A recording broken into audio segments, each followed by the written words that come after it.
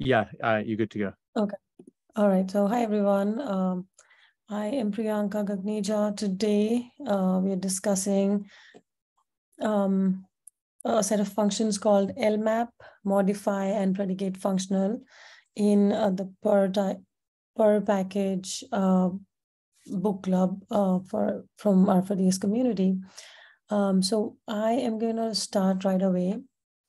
And I guess, yeah, a disclaimer, most of the pre-work for this discussion was, the presentation is prepared by Jack, and I'm just presenting, just because of the different timings that we've had before. And so, yeah, we are going to focus on, understanding what lmap is or how it's different from the, other map functions that we have learned so far.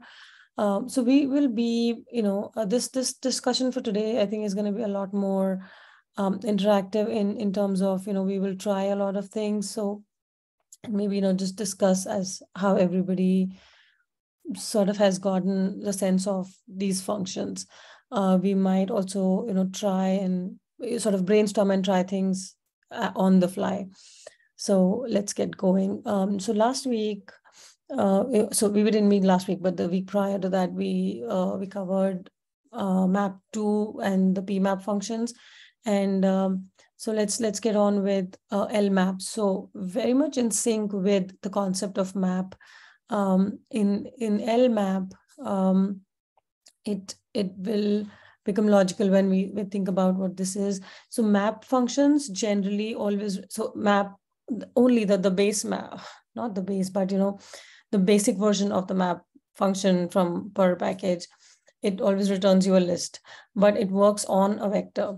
Now, lmap is a function which you apply to list elements of a list, or I read it as list of lists. So for example, if you have, a list that contains list in itself. So that's what a list of list means. And so there is this example from the docs where, we're trying to create, a way to randomly repeat something. And so if your list of list is named as X, and this is how it looks like, it contains letters, it contains numbers, and, things of this nature. And this is how the list looks like. Now, if I were to apply,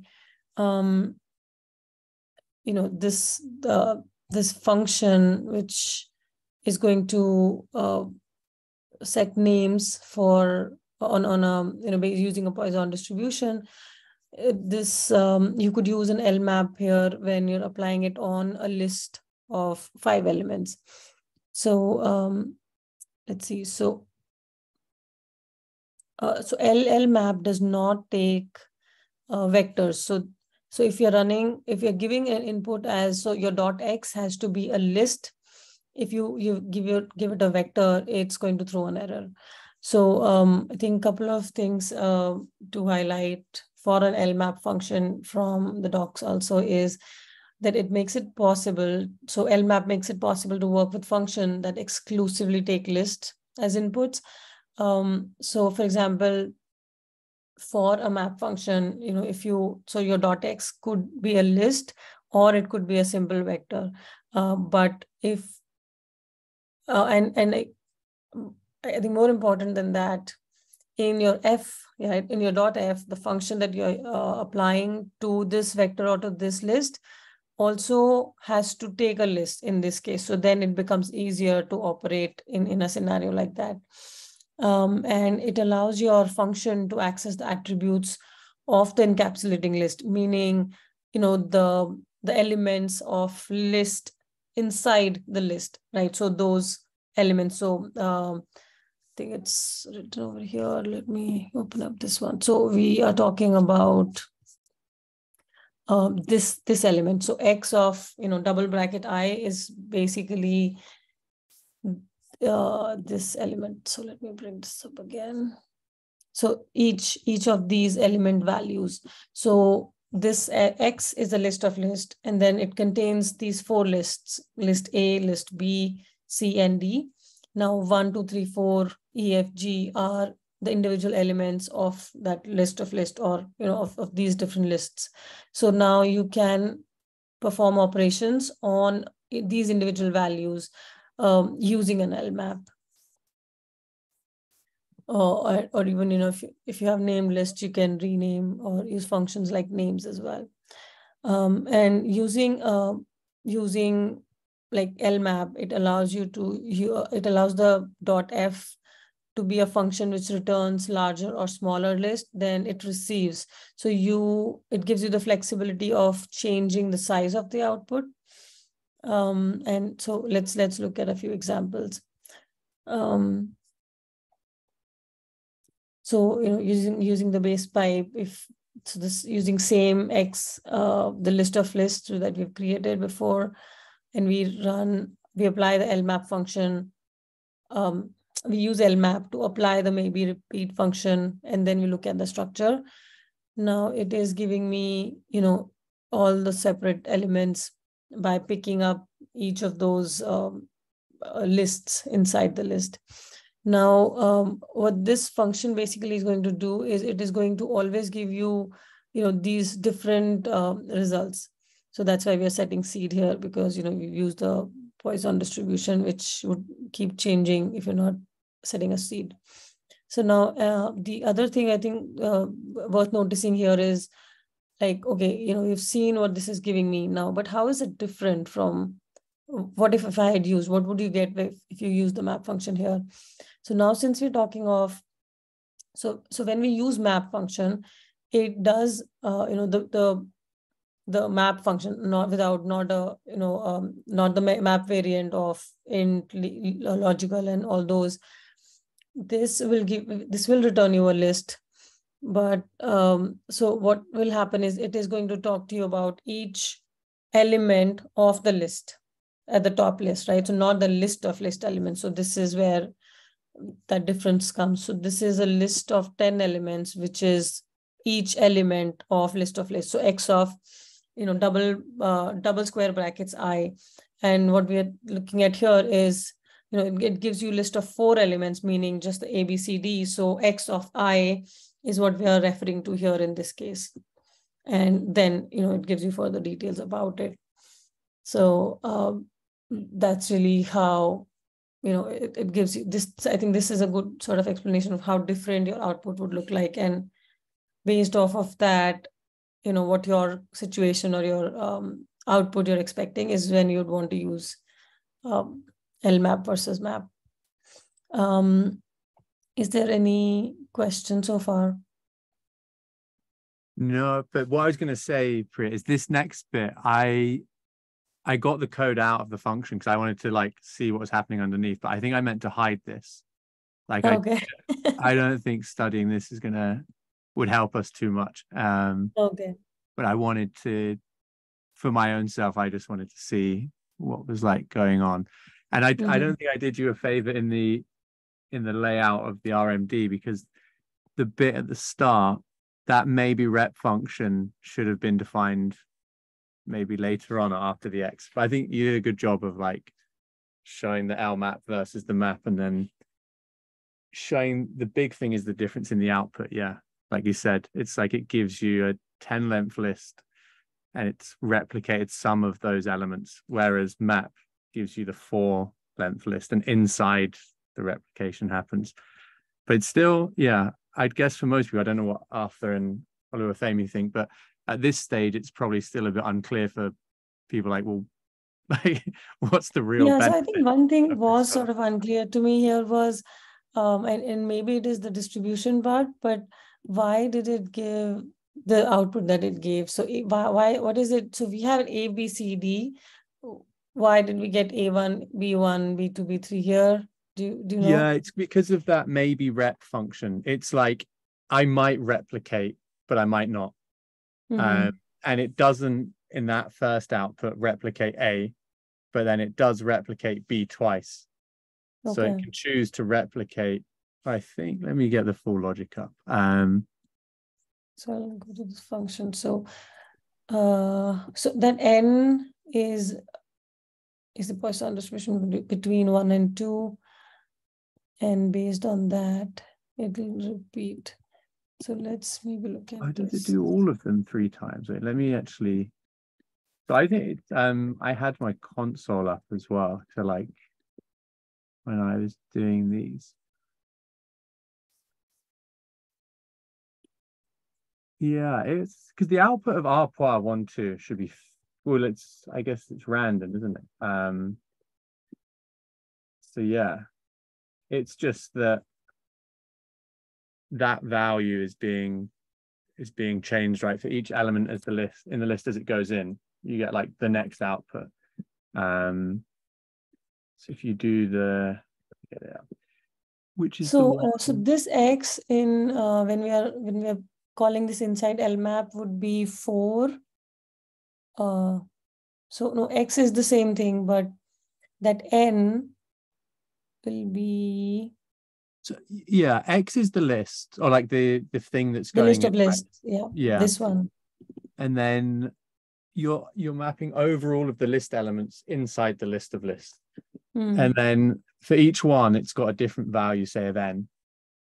And then it's so doing when it says sequence. names of X, so this is where we get A, B, C, D, right? So this and this, those names are okay. So this N sequence length is 1, 2, 3, 4. This is I think so based on what N value we get here, we are saying repeat length X that many times. So A is repeated once, or it's not repeated, but you get A as 1, so that N is 1 for the first element, so the first list of that list X. So for A, we are getting 1, and so the first portion of the names gets A1, 1 here and A here. Then the second portion of this list is B, and that gets 3.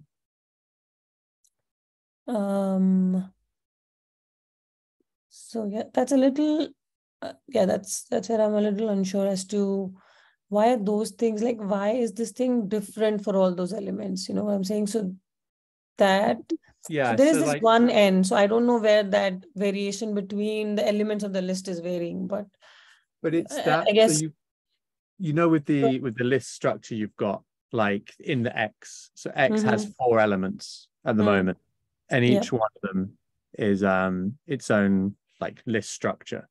Well, that list, each thing inside that list, which is at the moment A, B, C, D, they each get passed in separately to maybe rep. Kind of like if you were doing map, everything in your list gets passed into the function. So like you run the function once, say on A, and whatever the value of the R plus on like 1, 2, whatever that first value is in your random seed, like A will get that number. And then whatever the second, like you keep the same random seed, but you move to like the next position in the queue, and B will get that number. And then you're calling it again. So you keep the same random seed, but you move to the next position. And however the number that is. Right. So although this is like one function, okay, so I guess I think this X was probably slightly confusing then. So this X is actually, so when we are using lmap to call this function, this X is actually, getting first A, then B. So it is called 4 times because we have 4 named elements or 4 named list within the list X, and then it gets A first, then it gets B. So that's why those are different. So, just because of that randomness, A gets 1, just for fun. And so, for example, if I changed this seed. Yeah, well, when we actually. You can see my script, right? Can you see my RStudio? No, we're on the browser window. Oh, okay. It's rendered. Okay. When we actually call the lmap function, so let me just get it up in my thing. It sets the seed to 1, 2, 3. If you were to scroll down, you'll get kind of print it in the thing, but like these are the outputs that you get. But yeah, the seed, I mean, this, we don't have these. So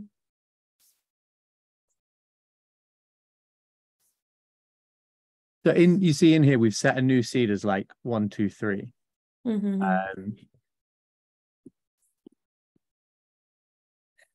So I'm not able to, I'm getting some other error, but do you wanna maybe share your screen for a quick minute and try a different seed, and I imagine we will get these different numbers here. Yeah, I could very quickly do mine. So because I've got the calculations up here. So like I've got a bunch of different windows open to make sure we get the right one. Say when you set the seed to 1, 2, 3, which is what we did here. So we set the seed to 1, 2, 3 on line 80. If you set the seed there, and then you call arpois, like I don't like saying arpois, it sounds weird, but arpois, that sounds even weirder. But you say the first time you call it, you get 1. So what you'd expect is that A has the output of 1, right? So up here, A just has once. And then the next time you call it, well, you get 3. Yeah. So this will be the B value. This is the number of times B1, B2, B3. And we get B1, B2, B3. So then like the next time, again, we come through, we get arpois 1, 2 gives that 2. So we should get D1, 2. And then, C1, 2. And then with D, we get 4. So we get 4 versions of D. Yeah, that's the... So if we change that seed, that number basically would change. Yeah, it should. So if we change, unless we happen to get like the same seed, which seems very unlikely. Or I haven't done any of these. So let me get these, and where's that seed gone? Okay, so do this. Now we just got A1, C1, C2, D1, just the B0.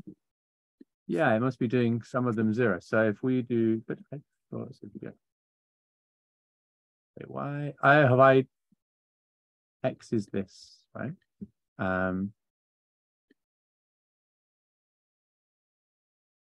So B just disappears, but how does B disappear? Shouldn't be able to disappear. So B must be 0 then. Like if you check arpois is 1, 2 again. Yeah, well, so this one would be, but I didn't know that.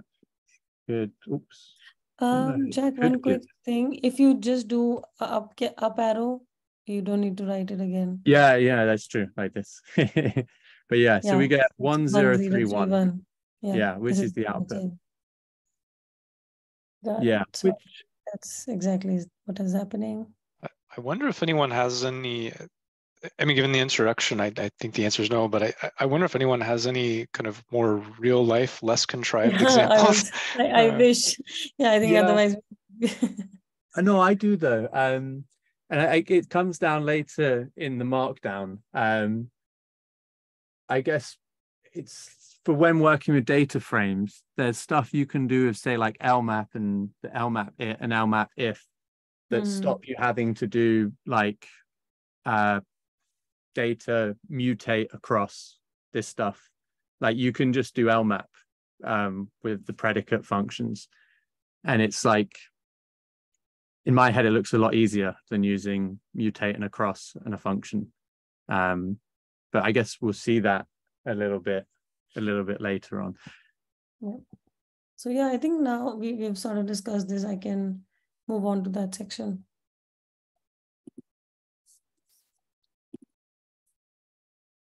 So yeah, so after this discussion, I think we are meant to move to these variants. So so as Jack rightly pointed, so we've just covered how we can use lmap. Now there are variants available for it.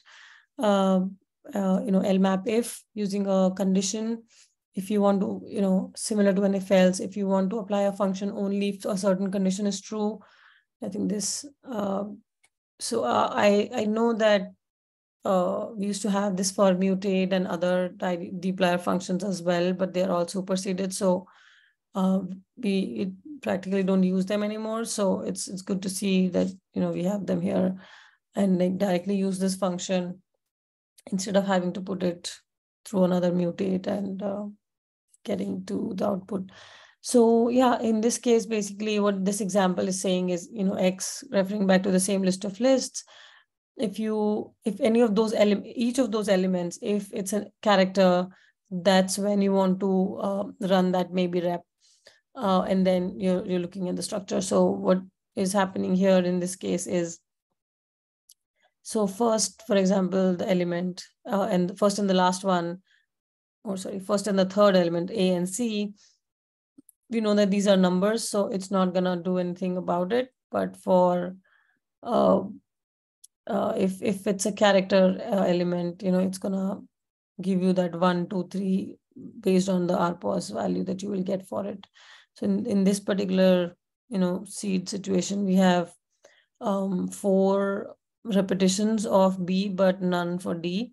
But you notice for A and C, there is no function call being made for these elements because they're not character. And for the _at function, we would refer to the position of the element to perform an operation. And in this case, for example, we're saying we want to apply this element, this function on a list input series, right, for these named lists only, right? And if it, I guess what I was going to say is, if this were to translate to map, it would be the column names, but let's stick with this example. So now sort of a reverse of this is it's only functioning on, these 2 named lists inside X, and the other two are unaffected. I guess if this makes sense. Any questions? So I guess I think the documentation says this, but just to confirm my understanding for the .p, the predicate function, it's just any function that returns a logical. So it's kind of like being evaluated on each element of the encapsulating list. Yep. Okay. Yeah, and so I think we didn't cover this. So yeah, like you said, so .p is called the predicate function that would only return true, false, and .else is an option which is what you want the this function to do when it's false. So in this case, I've only mentioned this is what it is true. So it is not going to do anything if it's false, but you have that option to add .else as well. Is am I saying that right, Jack? Yeah. I didn't find many use cases because actually I'm thinking that it's not lmap that has the super useful stuff, it's the modify stuff. But there was something that I did think was interesting. It's come up quite a few times in various purrr sessions that we've had, or even I think maybe dplyr, but in the docs for lmap they say, let me get it up, but it's something along the lines of we now prefer people to use the anonymous formula notation rather than passing in the ... dots as additional arguments. And it's funny because I think a few times we've mentioned or discussed this, and we've all kind of agreed that this is the better way to write your own code. And yeah, it's just they've actually said that themselves, which is nice, I guess. Yeah. So and to sort of come back to this, I guess if else part of it, I was thinking. So I think in a way, so if I had a rather more relevant real life example, it would have been easier. But we could use, the typical if else, right? So if I don't want. So if it's so for example, in let's focus on this example. So if you wanted to, I'm trying to think. So a lot of times you have, those situations where you are saying, okay, if it's a character, or let's say if it's an integer number that you have in your table, or well, we're talking lmap, but I'm thinking of a scenario where I work a lot on tables. So I have table columns. I have columns in the table, and let's say these are all for hypothetically thinking, these are all dollar values. I know that. So I could have a function where I'm saying, oh, I want you to format those functions in a certain way. So if it's all is dot integer, run this function. If it's all character, else I want you to format it as date, or format it as certain character thing, special thing that I want you to do. So I think that's how I would probably think of it, as this if function to be doing, where it lets me conditionally apply different function based on what type, in this case, for example, whatever the type of the column is, or similarly something else. But within that one line of code, I can define, do I want you to run this function, or do I want you to write a separate function? And I think this would replace that one if else block from your code, but within and replace it like maybe 3-4 lines with that one line, is my thinking. Yeah. And you can like null everything and do certain things. It is hard to think of a use case though without the right type of data. Yeah, that's what I found, and I didn't have time to make the right type of data, so I was just like, okay, we'll get to right. Yeah, and then plus lists are not not easy to play with, and then this one wants a nested list after all. So yeah. Even though I guess it's on the surface of things kind of nice that there's this else statement, I mean, almost seems like you would just want your function in .f to handle that, right? So where in the body of the function you say, if it's this class, do this, else if it's this class, do this. Yeah. And I don't know, that's just kind of a passive thought. I was looking for mutate if and things like that to see if there's a parallel, like if they're just kind of carrying over that same logic from the, I guess, deprecated or superseded things from dplyr, the mutate if and mutate at. Yeah, I don't think I don't know, so right, probably those functions have been superseded by something else. So I guess in other words, they are deprecated. Or even if not, but then yeah, it is suggested to use the latest versions of it. So I think that's where Across and others came in, where they said, okay, now you can use this, not use those older versions of the functions. But yeah, I think that's I guess the usual tendency, unless we could, but yes. So coming back to that point, right? So when we handle those things within a function, so it could be, I would say probably just the style of coding, because then I have read about, and I think I also generally follow that kind of style.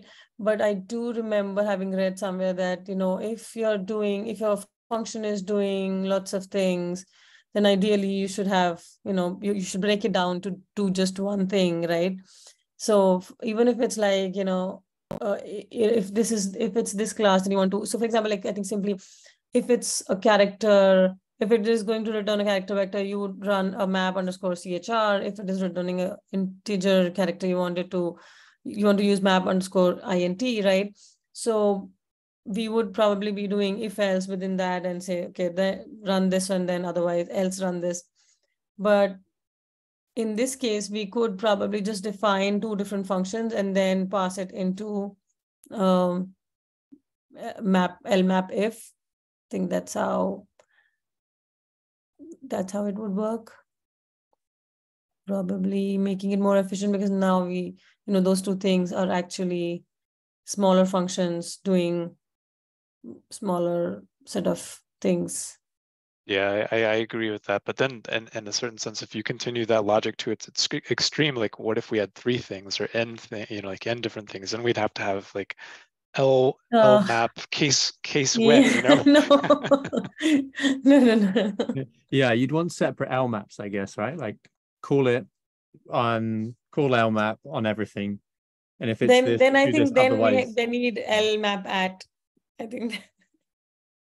Yeah, the lmap at interesting because you do it like right. Then you could use 3 versions or n number of versions of lmap at. So for column, for the named list A and D, do this. For others, do that.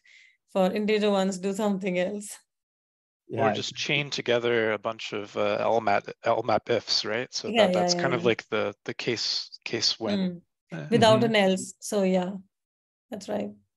Yeah, only an else on the last one. Then you've kind of remade some weird case when. Yeah. But I thought what I struggled with was I sat there and I tried to think of functions that only take lists as inputs, because that's one of the things it says is like this function will allow you to use functions that only take lists as inputs. I couldn't really think of anything useful. Like maybe unlist would, but then I had nothing else. I don't know if you guys know functions in the wild that this was like made for. I could not think of any. But then the other thing was like, if you're dealing with stuff where you don't know the number of outputs, like if there's randomness involved, then it's just better than trying to use map, which will not allow you to do that. But yeah, I was sat there thinking, well, when's that really going to help me? And I couldn't at the time think of any time. I don't know if you guys could think of anything. Only thing I could think of maybe is if although packages thankfully exist for this, is like let's say you're traversing like if you think of a JSON file as kind of like a tree, you know, you have like the top level objects that contain objects that in turn contain objects, then maybe you could do something like that where the list size would be like, you'd have, I don't know, unpredictable list size, I guess, or like number of lists that you're going to get as you walk down like the tree. I don't know if that makes any sense. Yeah, no, it does. Yeah, so you have to use safely or something. If you're going to pull out nulls or like stuff was not going to come out. It would definitely be helpful to have the right data structure, like a good JSON list or something to try it on.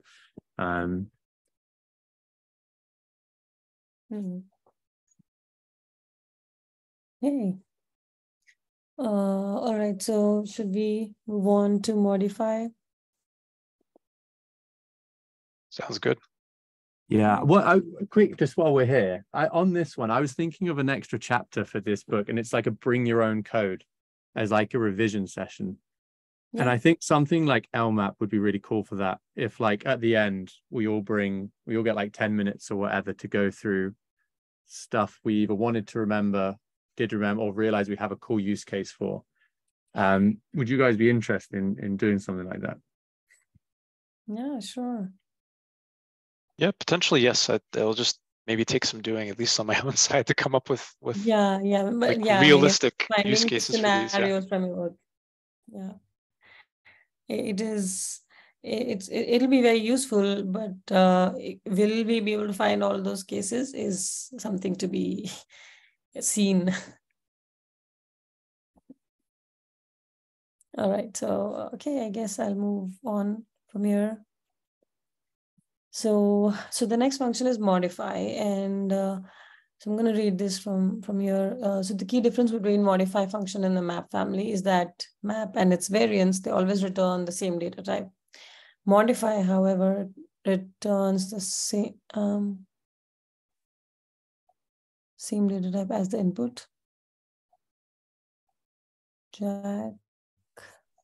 Modify takes a vector, list, or data frame object as an input, and it returns the same data type. And that is not necessarily always the case with map. So, I guess what this is saying is, in case of map and its variants, we think about what we want to return, and then we choose the variant accordingly, although map would always return a list.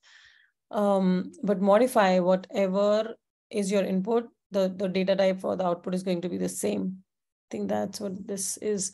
So for example, let's look at this example. So let's see this. So if I'm passing integer vector C1 to 5, and I want to add 1 to it. So it is directly going to give me one number added to that. If I add 2, it is going to do the same thing. And how are these different? So if it's a list, it is going to return me a list. Okay, so do we have, so I'm gonna try. If author says if, looks like muted if doesn't have a else or dot else, likewise summarize if, so dot else seems not to be mirroring. Okay. So Arthur just shared that the underscore if and the underscore at variants of, or just the if variant of the other dplyr functions that we were talking, they do not have the dot else variation, which is different from lmap if. Okay, so for this modify, I'm gonna try this in my RStudio, and my bad that I'm not sharing that yet, so just give me a moment.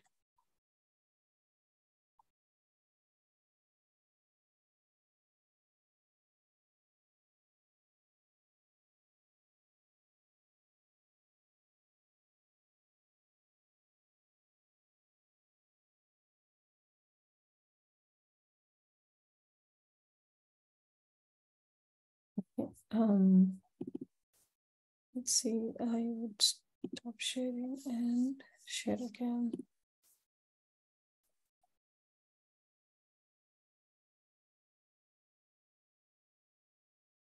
I'm not sure why I'm not able to share everything.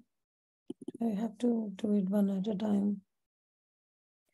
So I just ran these different examples to look at the difference of what how modify is different from map. So what we are saying is, so for a map function, it will, so map function always returns a list, right? So if you're passing a list as an input to it, it will give you it will return a list back. So this is the first element of on all the elements in it.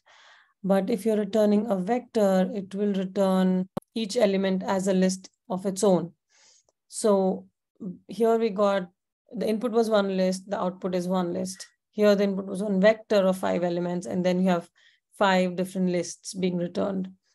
And then, so if it's a modify function, if I am passing a vector to it, it is returning a vector to me. And if I'm giving an input of list, then it is returning one list to me. I just want to try one more variant of the, the map variant of these functions and see if that is any different. So if I give map int an input vector, it returns a vector. And if I give it a list, I think it would still return a vector.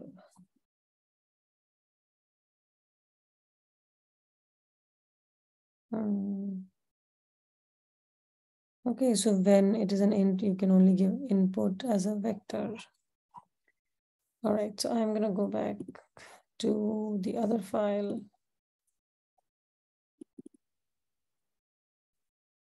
All right, so I guess to summarize, we can use the modify function to make any changes to the inputs, right? So when we want to modify a data frame as input, when we feed modify a data frame as input, it returns a data frame as the output. So for example, if I want to run as dot character, one second. So on the iris column, on the iris data frame, if I run or modify as dot character and say dibble, it's gonna do this. So Jack, I think this is important. You want to talk about this example? I think this is an interesting one. Yeah. So what it is, it takes this data frame, iris as the input, and normally in iris, like sepal length, width, petal length, width. They're all like doubles or numerics, and species is a factor. But if you feed in the data frame, say like just like this to modify, and your function is as character, well, every character, every element of every that column becomes a character. Yeah, gets changed to a character. And then the next one down is like the interesting one, is like when you might not before, say, people have often asked in like after data science Slack, so I got loads of columns in my data frame and I want to change all of the characters to like a factor or whatever, or like the other way around. And normally it's some combination. It used to be like mutate if, but now it's kind of like mutate across where is dot character, like formula notation or whatever. Like there's a lot going on. You can mess up the brackets and stuff. But with modify if, you just go, well, like if it's a factor, change it to a character. And it's seems to me like a lot nicer for this use case than using mutate across. Yeah, I wasn't sold here. I was not sold here on this example, but I think this one, it does. You don't have to use across and where and, all those things. And pretty clean that, you can see you're checking for factor columns and then you're replacing them with, making it a character now. So I guess so. One thing sort of I think would have been helpful was if, although I think we all know, but I want directly I couldn't see what this function was doing. Like if I could see iris here as the the raw data, and then see what this modify is doing. So basically, like you said, these first four columns these are all numeric, and then this one is a factor. So when I'm saying modify, this has changed all the columns to as character type. This is exactly what this is doing. And so if you're doing a modification conditionally, in this is the way to do it. And you're saying, so if you have a factor column or column of factor data type, then you make it to a character. So in this case, it is only this that's getting modified. So that's the point of doing the first one was just to show like you put a data frame in, you get a data frame out. And then this one is like where it might actually be quite useful or like have some useful properties. But I should have printed the iris data set. So what's interesting about the iris data set, actually, now I don't know for behind the scenes how if you made any modifications, but actually, like it seems to me like modify is sort of like the principle of, like you put in a certain type and you get that same type out. But actually, there's a class that's being added to the data to iris, because iris is a data frame, and then we're getting a tibble out, which is also a data frame, but it has additionally the class of tibble. But that's me. You see, I put on the tibble just so that the Oh, whoops. Okay, yeah. Okay, never mind. In that case, I feel better just for pretty printing. Okay, yeah. Yeah, if you go down, so you see like next one on 2.1, I put like this one. Oh, sorry, it's down a little bit versus like this map one? it. And I didn't turn it to a tibble. Yeah. And it returns like this list anyway, but it's like I didn't want it to print the whole data frame. That was Okay, sorry, I was focused. I wasn't seeing that last important line. Actually, one comment on the modify if actually is just something that bubbled to mind is it's kind of interesting that mutate at got deprecated, because modify if is basically the exact same thing, only I guess it's usefully more general, right? It works not only on data frames, but on everything else. Yeah, it is funny. I wonder if it's like a candidate for deprecation in the future. I hope not. It's too useful. Yeah, it's like, but I wonder if they think like, nobody's really using this, so like we don't need to apply the same thing as we did with mutate at and if and stuff. But then it's a different package as well, right? It's purrr versus dplyr, and I think a lot of the confusion in dplyr was like you couldn't do the same things with filter as you could with mutate. I don't know their other motivations, but it was a bit weird how it was all working. Whereas like you say, hopefully they keep this lmap thing, because I can see there's loads of ways you could use this when you get used to it, I think. Oh, sorry, modify if, not lmap.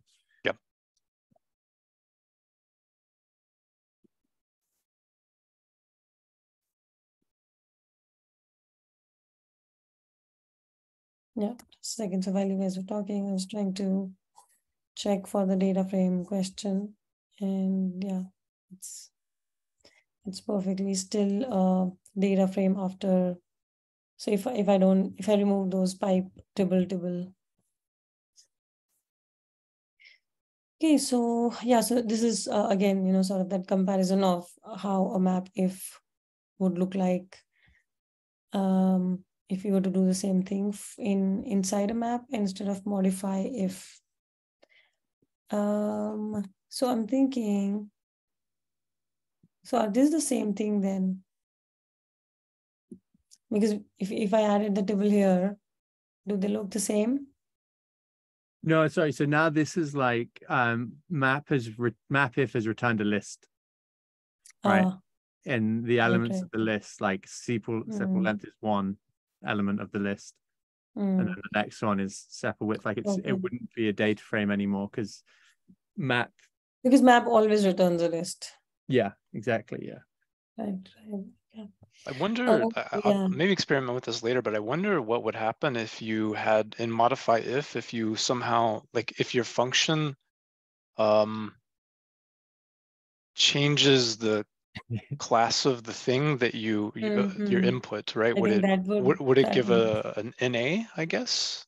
Yeah, it would be something complicated and sort of not unexpected behavior at the first time, I'm sure. But I think it's a very good thing to know that modify would keep your input and output data type same. Because with that, I think, and I think you sort of mentioned it, but just to call it out loud that you could very easily use modify if inside within your flow of chains, like the tidyverse dplyr chains that we write in our codes. You could like very easily replace your mutate statements with a modify if in a more neater way. Yeah, I'm not sure because what it does inside in the actual code of modify is it has these things like restore. So it's basically checking the input type and then it's mapping over it and then it's restoring it back to the data type that it had it in after it's called the function. So like in your console, if you just like type modify with no brackets or anything, right, you get like the source code and it checks like, is this a list? Okay, if it is, the out is do something like this. And then it goes, okay, we'll restore out back to what .x was, like the same data type. And then if it's a data frame, it says, okay, if it's not a list, we'll check if it's a data frame. If it is, do some stuff with it. But then restore that vector at the end after you've called the function back to the same data type as .x was, like the input. And it's like, if it's not a data frame, well then, is it a vector? And if it is, I don't know, just don't worry, just go through that and return the output. So I think it would, you try to like change the output type in your function, and I think it would change it back. That's just my guess. Yeah, so I think so you're trying to answer Arthur's question, right? So yeah. if your function modified something, so whatever is going inside the modifier still, like whatever it is at the stage where it is entering modify, it is going to stay the same. Yeah, it's like it's going to get changed. I think, I mean, I could be wrong. This is just a prediction just by looking at the code, but I think it stores the value of .x, so the input, and your function can do kind of loads of stuff or whatever, but the thing that gets outputted by modify gets restored to the same data type as .x at the end. We could make that something we definitely could do. We could make a function like, okay, at the end, this function coerces like this data frame into a list, right? It just like unlists the data frame and run that through modify and see what comes out, like a data frame or a list. I would guess just by looking at it that it will be a data frame, but it would be interesting because it's probably not the kind of use case that you imagine when you're making a function, right? It's like someone's going to do something like that inside a function and put it through modify. Yeah, it's funny. Yeah. All right. So, okay, so let's now look at the next variant, modify at.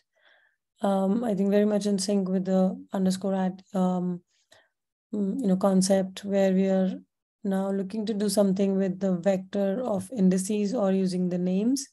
So we are now going to do the modification by position or by, so the position basically would be identified by either the vector of indices that you're passing or by the names of the column in a vector format. So here we are passing 1, 2, 3, 4 as dot integer. We are saying position columns at position 1 to 4 is what you want to turn into an integer. And so the double, all 4 of these columns were double earlier, and that's why they had decimal places. Now they've been converted or reduced into an integer, and hence no more decimal places over here. So that's a cool one as well. So let's look at modify tree. I think this was an interesting one that we earlier discussed, Jack.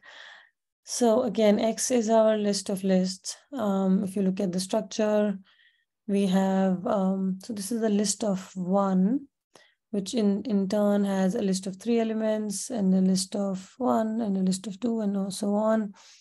Now we could transform each of these leaves and add, let's say 100 in this case.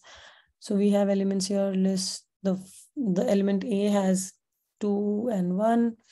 C has B1 is equal to 2. So this is like one list with one element. Then A, C, and B has 2 named elements again. C1 and C2. And then now here, if I use, so I guess this is an example which it is showcasing that if you wanted to do a certain operation on all the elements of the tree, right, you could, of your list of lists, or all the elements within your list of lists, you could use modify tree function. And this sound of something, it reminds me of something that I was talking about yesterday in my team, was trying to do something in my head. I could relate that to, something like an RM hash RF, when we're looking at, for example, when you want to read a file in a folder in the subsequent subfolders also. So you would or if you're trying to remove those all the files from a folder, you would say RM minus RF, where you're saying recursively find the folders and subfolders and remove everything. Or same way you could read things as well. So in the same vein, I am thinking that all the elements in your list, so the sub lists, right? So and the elements within the sub list. So this is going to operate on that. So yeah, so I had so we had 2, 1, 2, 3, and 4, and everything is gonna get 100 more. So we'll get 102, 101, 102 here, and then 103 and 104 for adding 100 to all of these sub elements or so-called tree in your tree of lists. Sorry. Yeah, and it's funny because leaf is dot F. Like you see how it says leaf equals this function. Yeah. Like that's a real departure from everything else, kind of in purrr. Yes, good point. Which I didn't really get. I think this must be really new, right? Because in the docs it says like ellipsis is reserved for future use, must be left empty. So it's obviously come in like quite late. I think it's the kind of one, like it would be really helpful if you're doing some coding problems, maybe. Like you often get recursion problems, or like recursively edit a list and do stuff to it. But this is probably one where like you have to spend quite a bit of time using it to really see where it's like that useful, I think. Yeah, no, I think this is a pretty neat example where you're saying that if you want to do like one small thing to all the elements out there, you could use this tree. Because otherwise, what we would do potentially is unlist or unnest, and then do this operation. but then again, I don't know. So with respect to list of lists, if even that one unnest would function appropriately or not. So and then you would have to, and then you want to bring it back to that list of lists, right? So original form, for example, if that's the case, so then you've done the unnesting and now you would nest it again.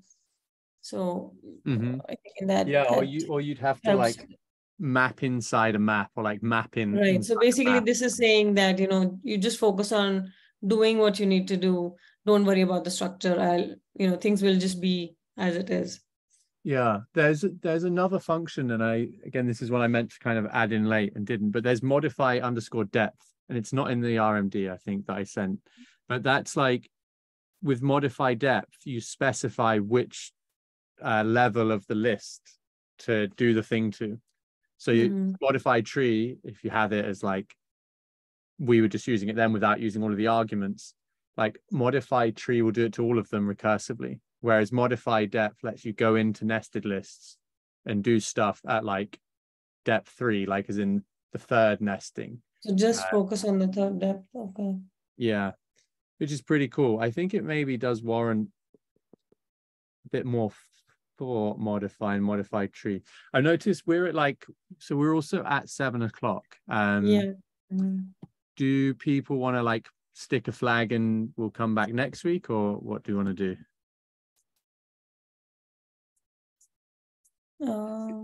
There's quite a bit left, and there's so predicate functional is left.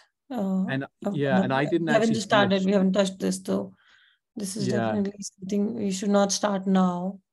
I'm fine with sticking a few more minutes when we like for us, so that we can finish any like subsequent thoughts we have on the recursion or on modify. But I think it would be appropriate to touch this one and the eventual subsequent ones later in the next meeting. Yeah, I think because I didn't finish those, I didn't finish the preparation for predicate functionals a few weeks ago before we had it. So yeah, definitely we shouldn't start that, because the person who takes it next week can do the whole of predicate functionals together. So yeah, I'm happy to keep going for like a few minutes if we want to discuss these bits, but we won't do predicate. Cool. Should we hold map depth and modify depth for next week as well? Yeah, I think I don't know if anyone wants to take it. If someone does want to take it, it would be cool to do modify depth and modify depth and modify tree like a bit more in depth, because I just didn't really cover them properly. Okay, so you can then I think maybe put that on the channel, and we can I guess we need to look for that link. I'm not sure I'm able to find modify depth here. Yeah, I'm going to end for YouTube so they don't have to hear our whole like discussion of the future. But thanks guys for listening, if anyone has got this far on YouTube, and see you next week.